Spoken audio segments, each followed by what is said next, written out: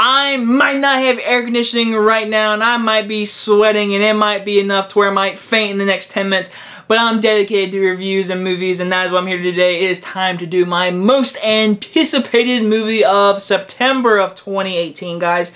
Last month, I totally got it wrong with The Meg. The Meg did very good. I did not expect that. I really thought it was going to bomb, but that movie made money. It definitely made money, and we're definitely going to get a sequel. One day, somehow, we are. It's either going to go straight to DVD, or they actually might be smart enough to make a sequel and make it rated R.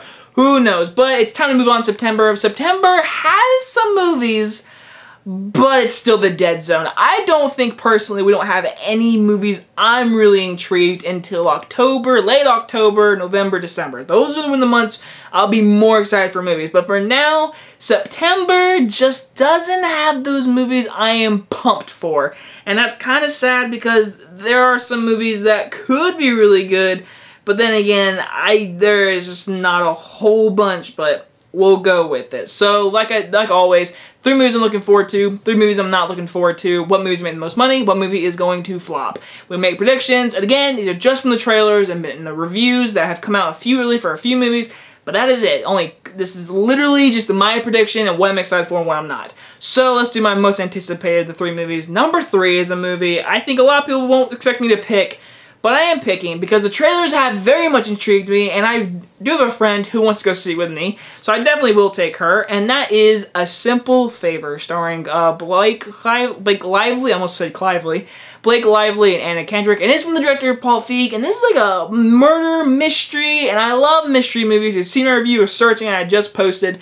You know, if you know, I'm a guilty pleasure with just murder mysteries and people gone missing. I love those type of movies. And so this movie looks like it has that. And I love Blake Lively. I love Anna Kendrick. I really do like Paul Feig. I know he did the new Ghostbusters, but he has made a few movies called, you know, Spy. He made The Heat. I'm pretty sure he did Bridesmaids. I mean, he's made some funny movies, but this is a totally different new movie for him, so I'm very much intrigued to see it, and that's why it's my number 3. Number 2. Number 2 is a movie that I hope is really good because the trailers and everything has gotten me excited for it, and my number 2 is The Nun. I do want to see The Nun. I really do. It's rated R too, it makes me so much more happy it's rated R, so it's going to be great, hopefully, because, I mean, it is rated R. I mean, when I heard that news, I was like, we have something here. We actually might, because, again, the first Annabelle sucked. The second Annabelle was great, and I'm pretty sure that one was rated R too.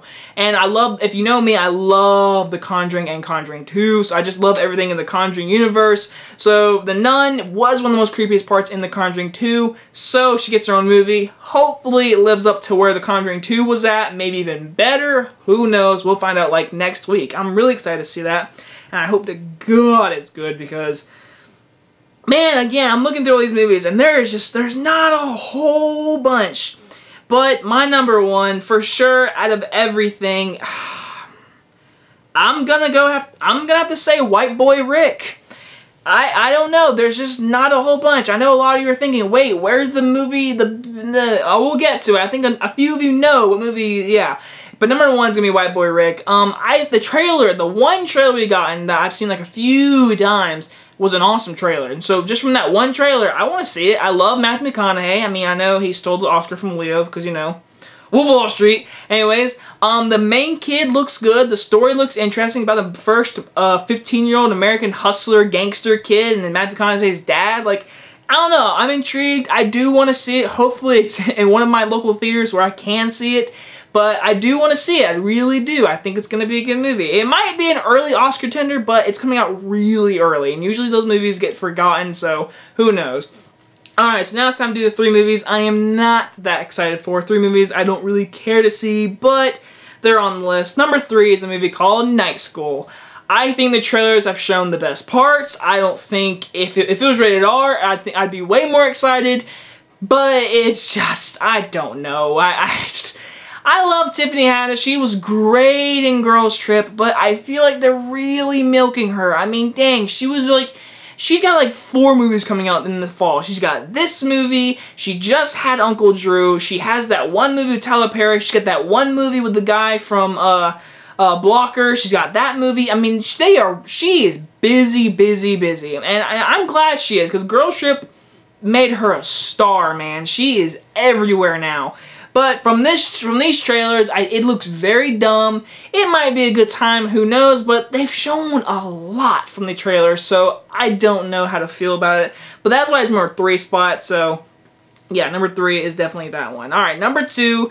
Number 2 is a movie where I think I'm gonna get some hate for, but it's gonna be The House with a Clock in Its Walls. I think Jack Black, I saw the Goosebumps 2 trailer and I was like, wait, Jack Black's not in it? I love the first Goosebumps. And I saw this trailer, I was like, oh, I think he was on the wrong set. The wrong kid's Halloween movie. He's on the wrong set. But I said the same thing about Goosebumps. The first Goosebumps movie I did not like. And I know you're all thinking, this is not Goosebumps, I know. But just from the trailers, I mean, it just totally reminds you of Goosebumps. But The House on the Clock Wall, the only thing that keeps me interested is Cate Blanchett and Jack Black. Those two, I like them a lot, actually. The main kid, it's the kid from Daddy's Home. And I'm pretty sure this movie is directed by Eli Roth. Like, I am 90% sure. So there's a lot of intrigue, but this movie could also flop very hard, and I don't know how to feel about it. I really don't. But from the trailers, they haven't really done anything yet. I haven't, like, freaked out for this movie yet. I could care less to see it. I will see it because, again, Goosebumps was a pure example. It looked shitty. Turns out to be really good, just from my opinion. But Goosebumps 2 looks poop. But, ugh.